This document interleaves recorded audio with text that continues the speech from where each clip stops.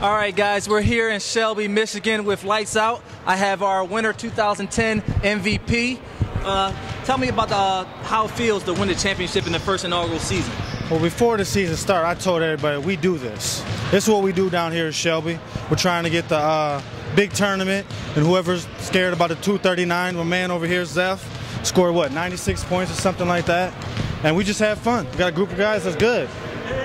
All right, now speaking of the 96 points and the 239, how does it feel to own the scoring record for lifetime at 96 points?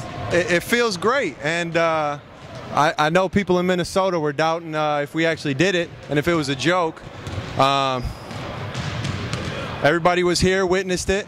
96 points. If somebody wants to beat it, I'm not going nowhere.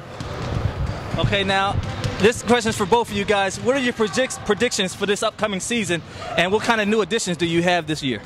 We got 2 new additions, Deshaun Woods and Tremaine Baxter, and 2-peat, then 3-peat, and then regionals. Whoever wants to do it, we can do it, whenever.